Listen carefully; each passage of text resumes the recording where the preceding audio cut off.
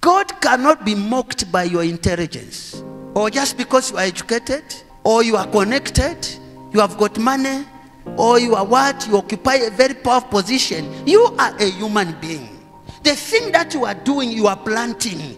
You can see someone crying and you say, hey, let them cry. You too, your pain is on the way coming. The earth is watching what you are doing. Heaven is watching what you are doing. There are some of you who believe so much in what you have, and you are being misled by what you have.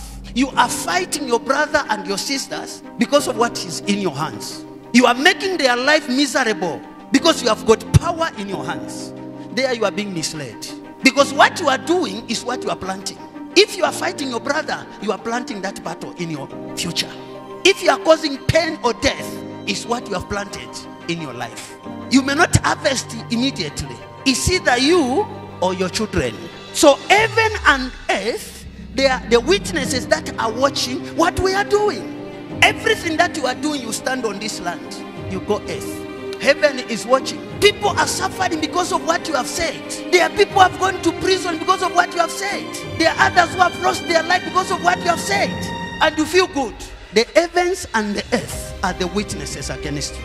But if you are boasting that you are educated, you are in that office, you are a human being. One day, you will leave that office. What you are planting is what you become tomorrow. It's what you see on the table before you. Someone is crying because of what you are doing. You are planting. Stop fighting your future.